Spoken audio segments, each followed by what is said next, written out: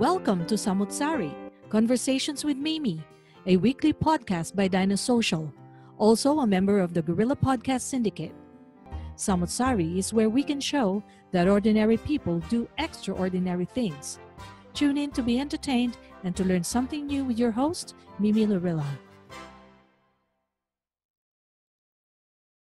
Hello, everybody, and welcome again to Samut Sari, Conversations with Mimi. This is your host, Mimi Laurilia. This is a podcast featuring hot topics and obviously topics of interest to men and women alike. We feature guests who share their passion and commitment to their profession or talents.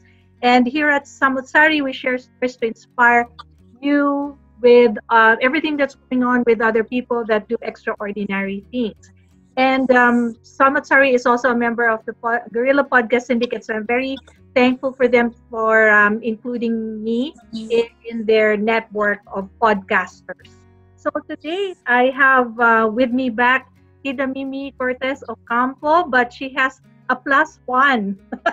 A plus one, and this is the love of her life, Tito Ocampo. So hello again to both of you, and please greet my audience, listeners, viewers. I'm getting confused because this is a podcast and also this is a YouTube video cast. So you never know who is listening or viewing us. But at any rate, please say hello to everybody.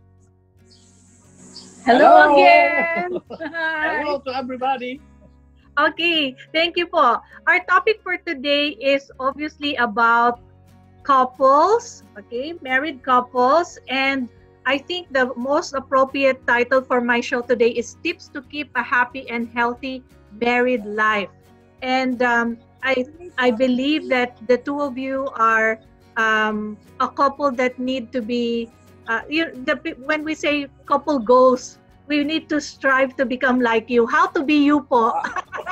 How to be you? Wow. Wow. Tall order.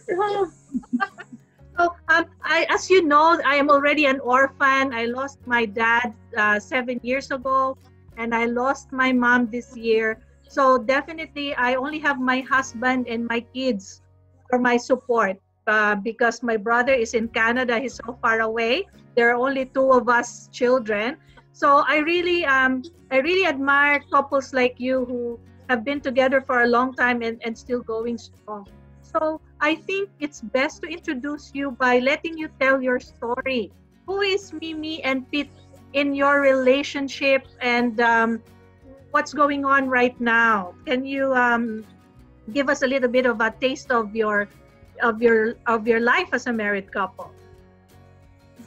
I'll let Pete first do the talking because I already talked much in your previous show. It's okay. Let's give Tito Pete the floor. Okay. Okay, well, maybe we're not really an outstanding. We're just an ordinary couple.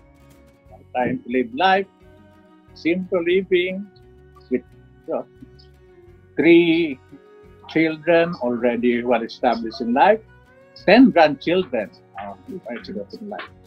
We both worked at the university, and that is where we met. But of course, it was some 53 years ago. But Mimi stayed with the university since then after her retirement. But I didn't stay with the university long. I left the university in 1994 and went to the Department of Health. Mm-hmm. So initially, we were together professionally and domestically. But at a certain point in time, I had to go to Manila to work there. Me? Okay. Me and naman. Okay. I think we have to tell this. Our 3 children were so fortunate that they were schooled at UP Los Baños, just like you. And because I'm employed with the university, my children studied under free tuition fee arrangement. Mm-hmm. And so, for faculty dependents, they can study. For as long as they pass the UCAT, the college admission test, they can study for almost free. So our eldest became an ophthalmologist. Taking up medicine is a very expensive proposition, but we're so lucky. Again, thanks to UP, he got almost free medical education. And then the second, your classmate, Oliver, is an agribusiness and also employed with the university this time. Cherish is in England. For a while, she was into wildlife studies. She even went to Ghana, Africa, to practice her profession. And so we're that very fortunate to have UP Los Baños as our alma mater. Yeah, we met there, and our children also got their education there. Mm-hmm. Even our we already have 2 grandchildren schooling at UP Rural High, your own alma mater as well. Yes. Wow. So the grandkids are doing well, and your children are obviously doing well in their chosen fields of endeavor. I just want to backtrack a little bit and in terms of Tito Pete's profession, because in our last previous episode, Tita Mimi had already explored her community development background. And in that episode, I mentioned to her that she is appropriate to be called an ambassador because of the many things that she does. But Tito Pete, you chose to specialize, I think, in the agriculture field, and you were also in charge of the National Dairy Program. My husband works at the dairy plant at the moment, so they're processing milk. So can you give us a little bit about your profession, your role in the dairy program, and being the director, I think. Can you also tell us a little bit about the state of the dairy program in the Philippines, even if it's just a very quick snapshot of what it is? Okay. When I left the university in 1995, I was assigned to the National Dairy Authority. As the administrator, I was in charge of the whole national program. You should not be too humble. He was the first administrator of the National Dairy Authority. Very humble. We had this national program. We tried to establish cooperatives engaged in dairy production. But it's not simply production, that's integrated dairy production. Production, processing, marketing, the whole dairy chain. That is what we had to establish. And I think as of today, a dairy industry has started to develop in the Philippines because the volume of milk has increased, the number of farmers have increased. What happened, however, about early 2000, I was assigned to the Livestock Development Council, and I was in charge of the National Livestock Program. So it was not simply the dairy program, but the whole livestock program. It's beef, swine, health, the whole things. So I was fortunate to work on those assignments until I retired in 2007.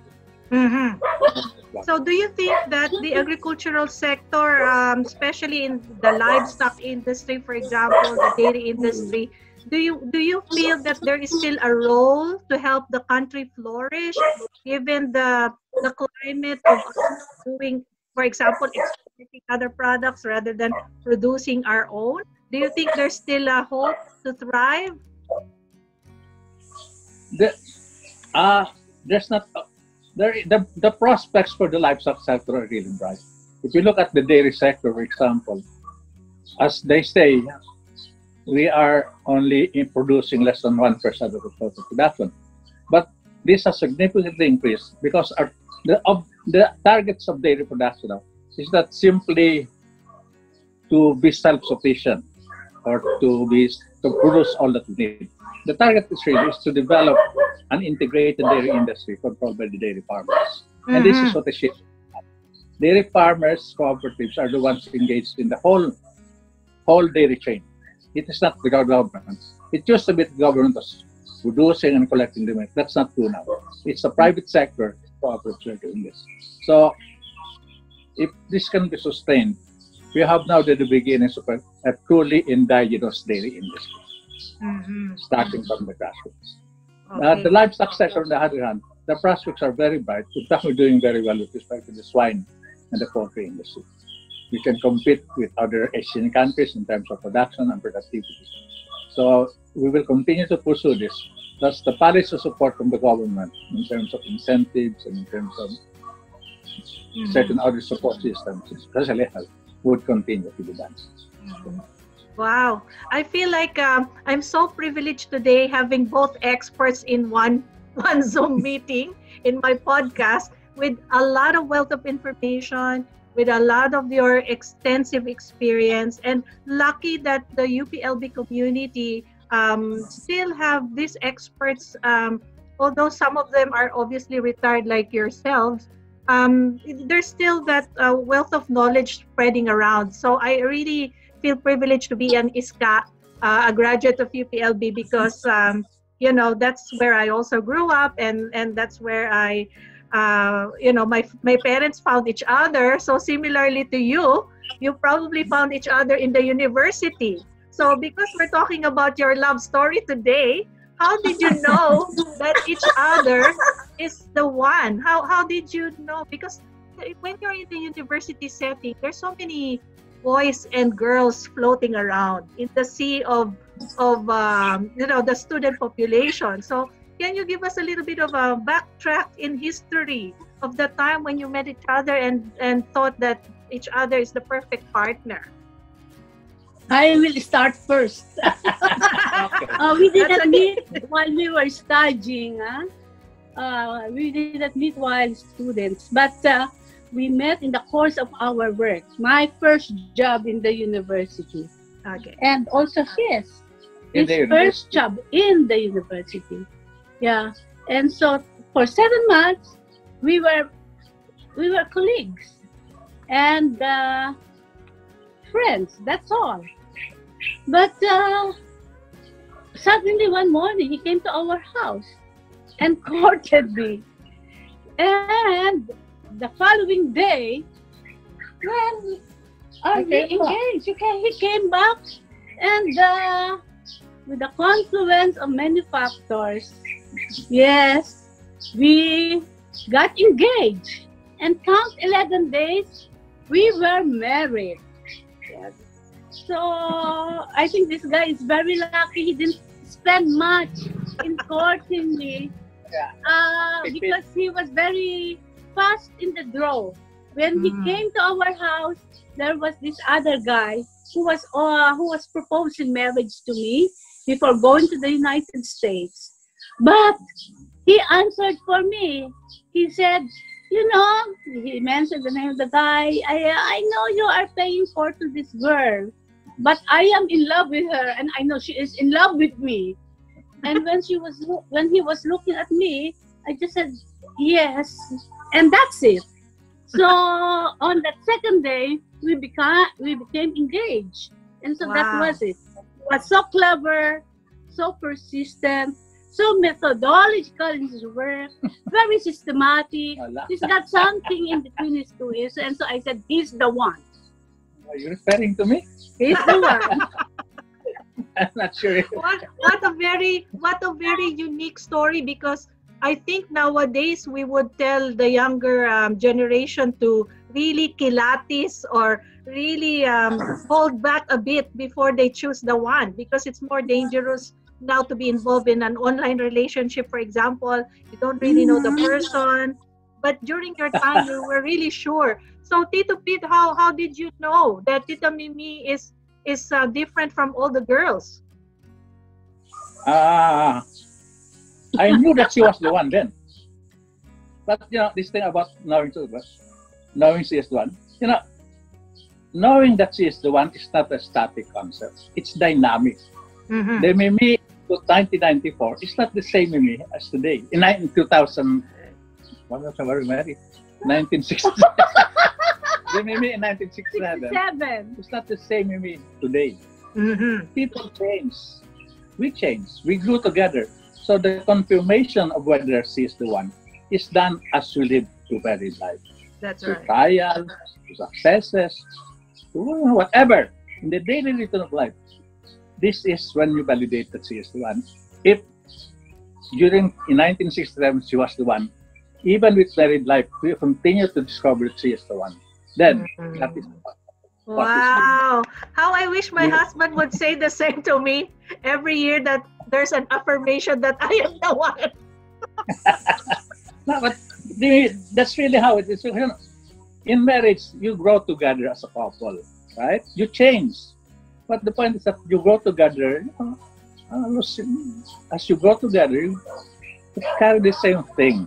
Parang sabay kayo nag-grow together. And you keep on discovering every day, she is the one. Parang nagluluto, inaaway ka or something, but you still know that she is the one. Wow.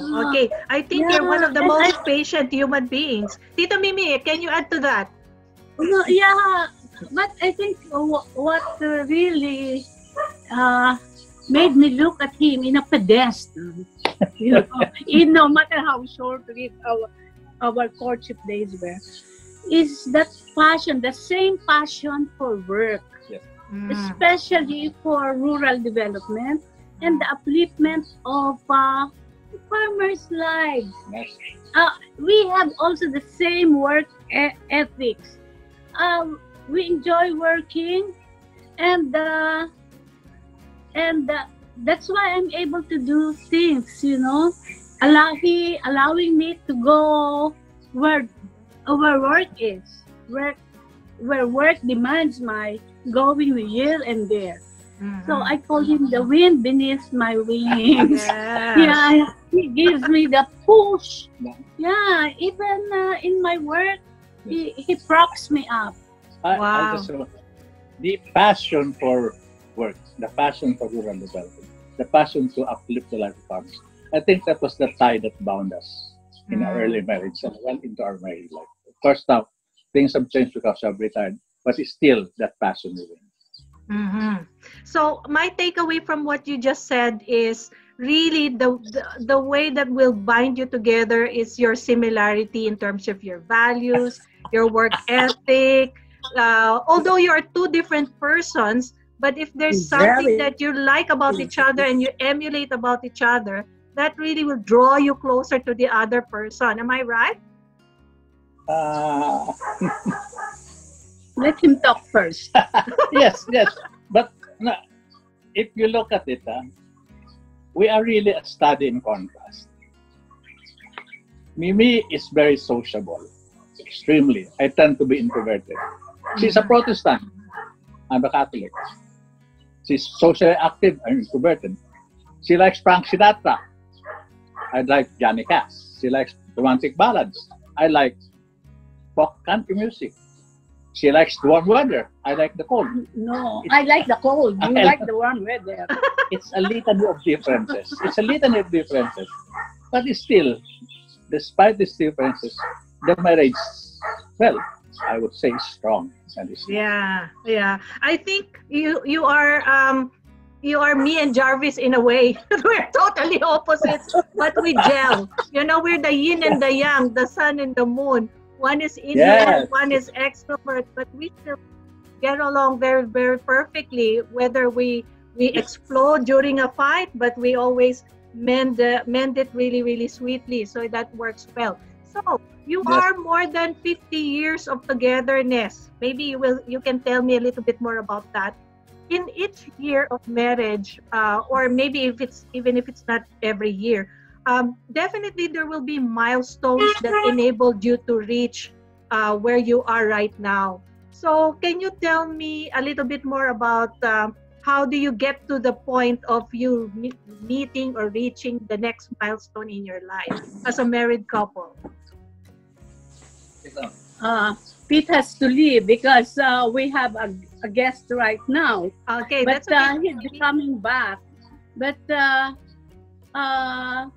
again, you were saying, well, we were talking about our similarities and differences a while ago, and then you said something about I didn't get it because I was attending to the visitor who came. Okay. So I was asking, so now that you are in that stage of your married life, obviously you will have certain milestones, I think, that you want to reach or, yeah?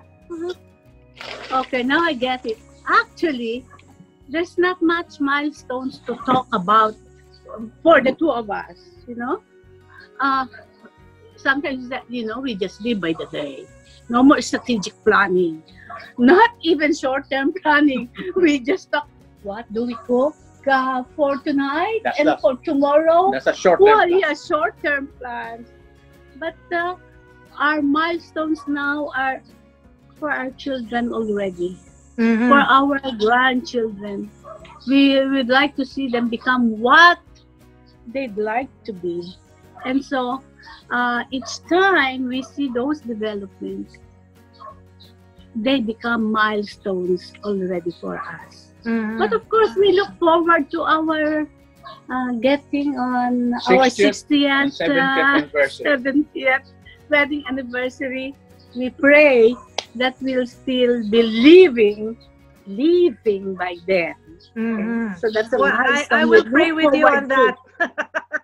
I will pray with you on that one, because to reach 60, 70, 80 is really remarkable. Not everybody gets to that stage. Even, my parents would have had their 50th this year, but obviously they can't do that anymore. But you obviously went past the halfway mark, the 50. So I think you're on your 53rd. So really, I don't doubt for a fact that you will get to that point. But for the younger couples that are listening to us, what is your take on conflict management? How do you handle, differences or possible conflicts or di pagkakaunawaan? What's your strategy, and how would you advise younger couples to deal with that as well? You talk first. No, go ahead. You talk first. I'm giving him this because sometimes when I start talking, then he will say, I have said a lot already, so I let him talk first." Okay. Yes, maybe Tito Pete, you have your own strategy. There is no such thing as strategy in terms of resolving conflicts. It comes, it goes. You resolve it, you kiss, you talk about it. But to plan out how to resolve conflict in domestic life, I don't think that's possible at all. But if you resolve conflict, you accept and you tolerate. And the joke is, just say yes, then everything is settled. But that's not entirely true. What is necessary is that we learn to accept and to be tolerant about all these things. Yeah. Say sorry. Say sorry. It's necessary. As I was about to say, now in married life, I think the key is for you to simply be yourself. Do not try to be anybody else. Be true. No airs, no pretensions, no nothing. By being yourself, by being ourselves, we have managed to resolve conflicts that way. Because we have learned to accept our differences. Di ba sabi nga ng wise one, a good marriage does not occur when two perfect couples get together. It happens when two imperfect couples learn to live and enjoy each other's differences. So I tend to be guided by this philosophy. Yeah. There is perfection in imperfection somewhat. Yes. You become perfect because you are two different people with imperfections. Tita Mimi, you have And something you love to add? and you learn to love the I was difference. trying to pick up those keywords that Pete said. It's first is acceptance for what each of one is. Yeah, we're so different, even in religion. But he goes with me every Sunday very regularly, in the same way that I go with him in the Catholic Church. Some people even see me singing with a choir. So I accept his and he accepts mine. We respect each other's beliefs. Respect. And tolerance. I think we have to exercise that, not daily in our living. You know, just every day, I have to look at what he throws away. Right? Because, I'm the kind who recycles and hoards things. Keeps things from even as late as early as my high school, college years. I have those mementos with me. Mhm. And even what the kitchen is, I always see to it that whatever can be salvaged, I keep it. But he's the guy who throws away every day. So I have to be tolerant with that.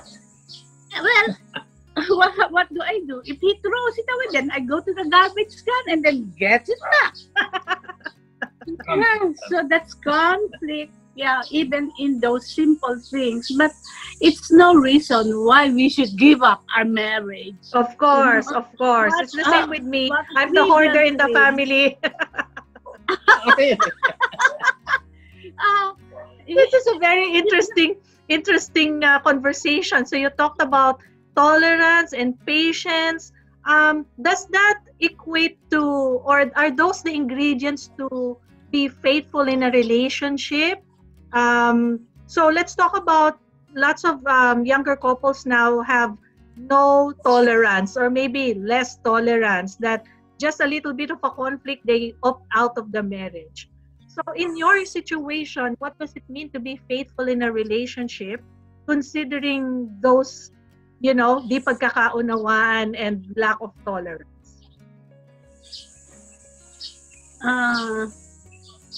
There's something that hangs on our wall, like God is the silent listener to our conversation and unseen guest at every meal. One who listens to our conversations every day. And so, when you have God at the center of your marriage, I think it's not only us humans doing something with our relationship. God will make sure that that relationship will prosper. And we made those promises before God, our relationship before God. And Him alone at the center of marriage can make or unmake it. But God is a loving God, and He will make sure that love will always be in the air and will prosper our relationship as husband and wife, as parents to our children. Yes, God is the center of our marriage. No We do our matter part. the difference in No matter- religion. We do our part simply by living our marriage according to His word. That's how simple it is. Being faithful in marriage is nothing but simply living married life according to the teachings of the Lord. So there are no complicated statements. It's as simple as living life, married life according to His teachings. Wow. Okay, so that's another key takeaway for me. Don't complicate things. Just live according to the simplicity and what marriage is designed for. And obviously, God is in the center of it all.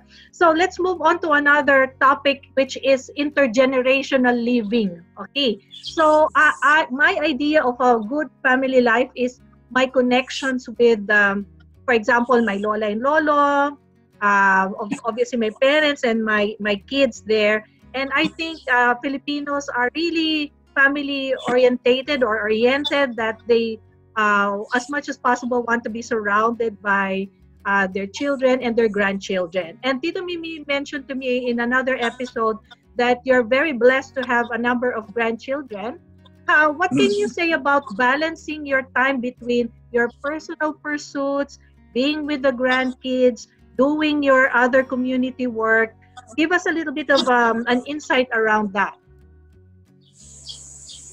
Well, we are very lucky that our 5 of us, half of the 10 children, are living just beside our house. And so they're our source of joy every morning. There was a time that they will greet us, "Good morning!" Every time we open the window and open the doors, we'll hear, "Good morning!" That's every morning.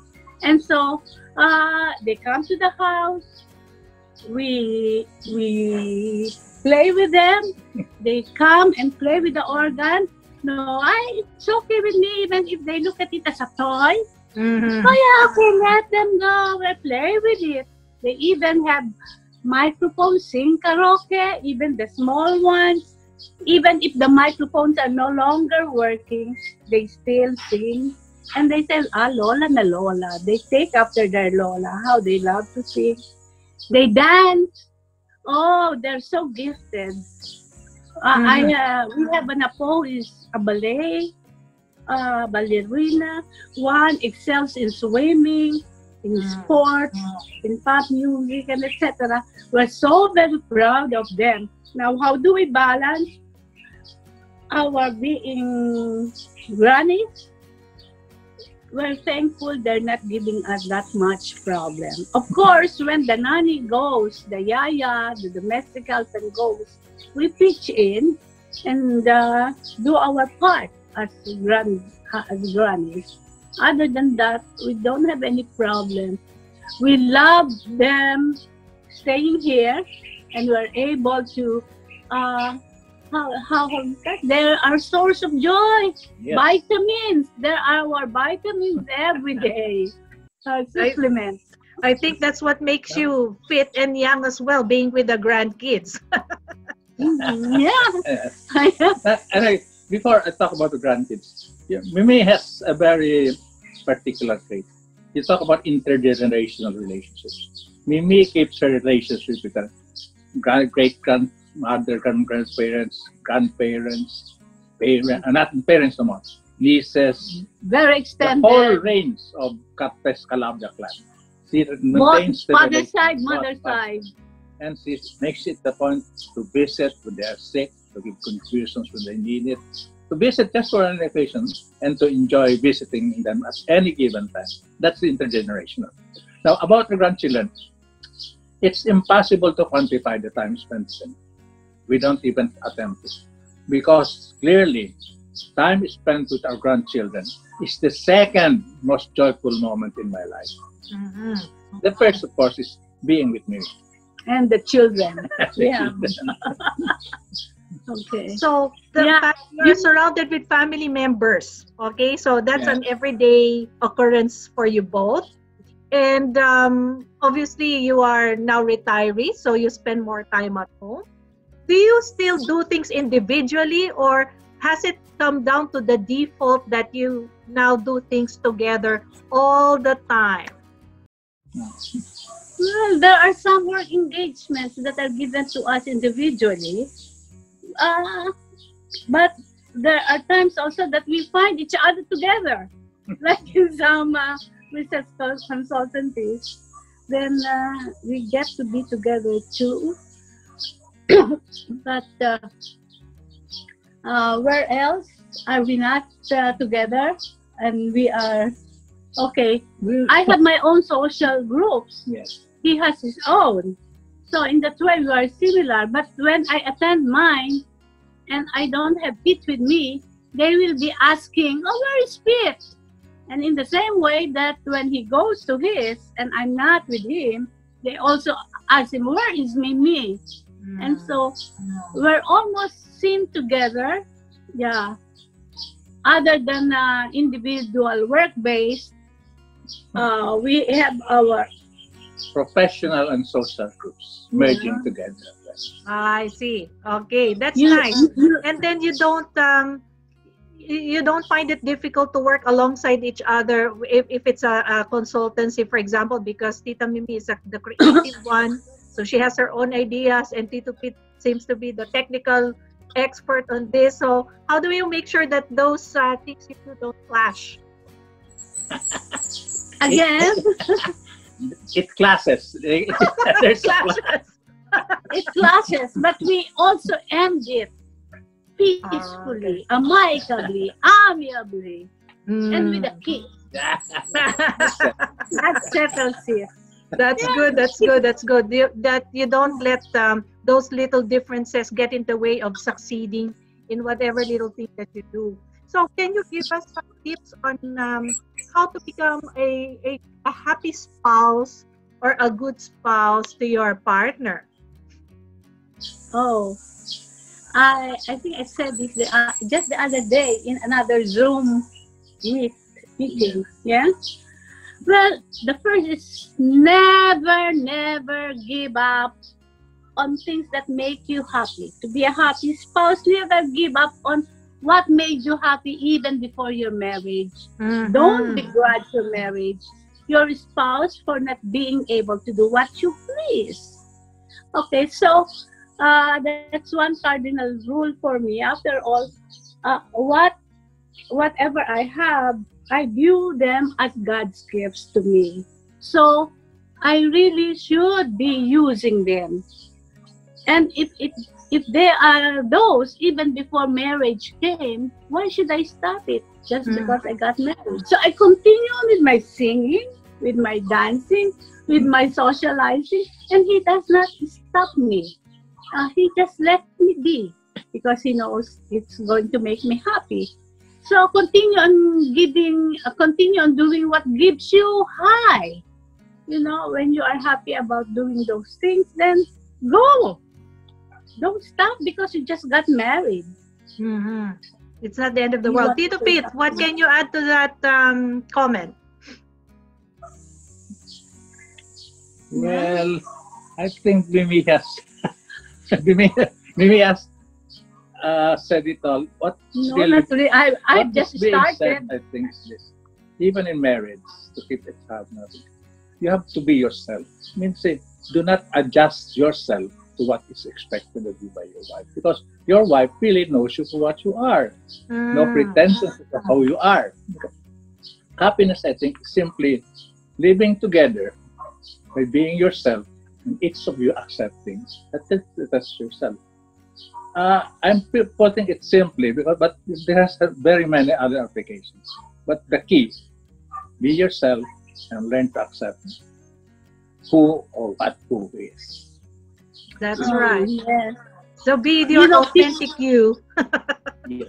Yeah, because each is unique. Each is individually different.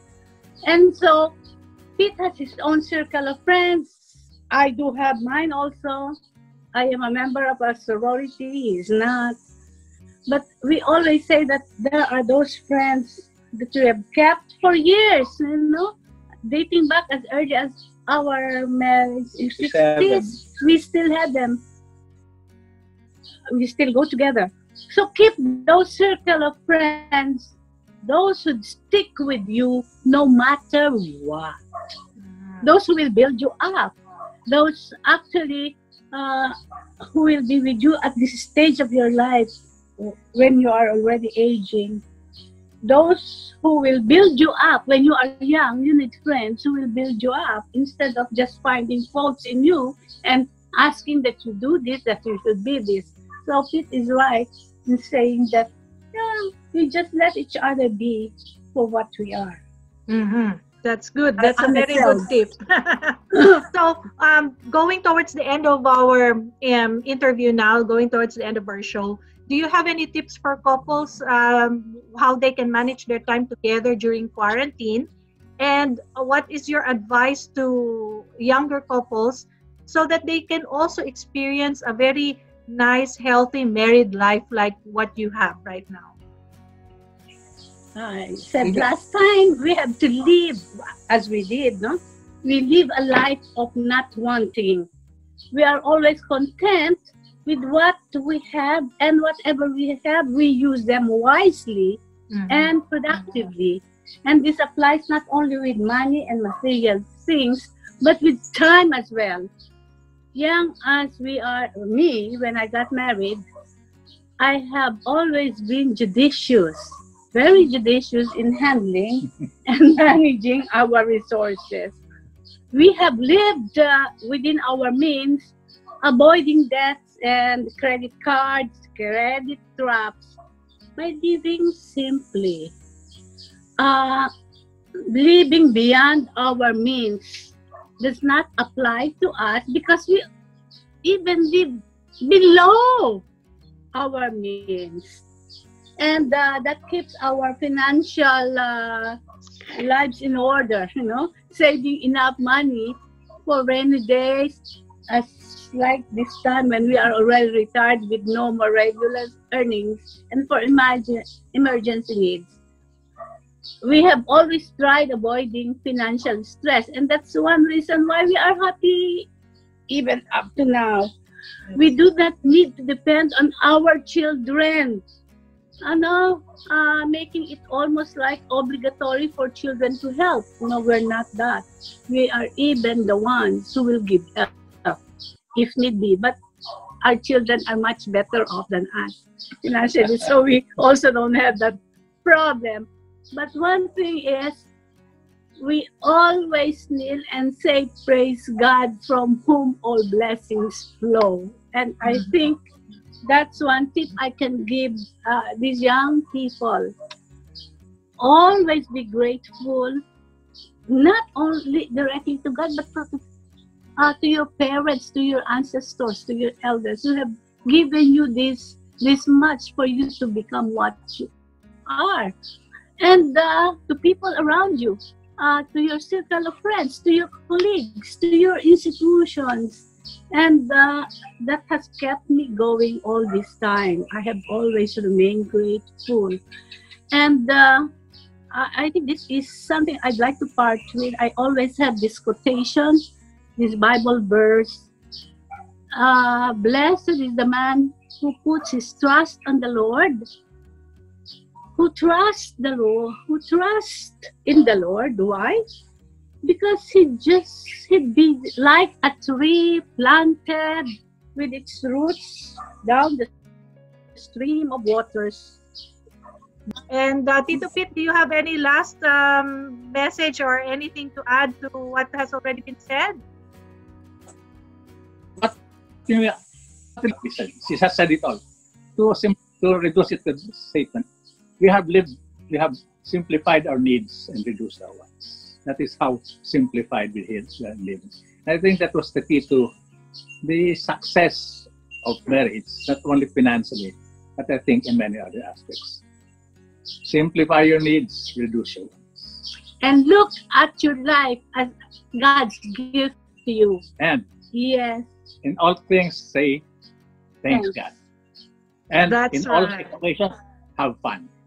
Have fun Enjoy. and live a life of gratefulness. Wow. Very nice message po Yes. from you too. happy and healthy life. Yes, live a happy and healthy life. Thank you very much once again for being with me today. I really appreciate your insights. I really appreciate your words of encouragement and for sharing your experiences to our viewers, to our listeners. So from that, I would like to end the show by thanking Mimi and Tito Ocampo for joining us today. Let's wave goodbye to our audience, Tito Mimi and Tito Pete. So that has been Conversations with Mimi, Samut Sari. Thank you once again, and don't forget to tune Thank you to our too. future episodes. Thank you. Bye for now. Bye-bye. Bye.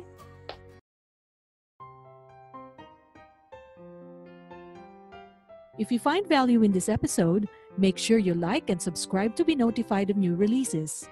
If you have any questions or suggestions, please reach out to Gorilla Podcast or send us an email at mimi@dinosocial.com. Spread the word and don't forget to tune in next time.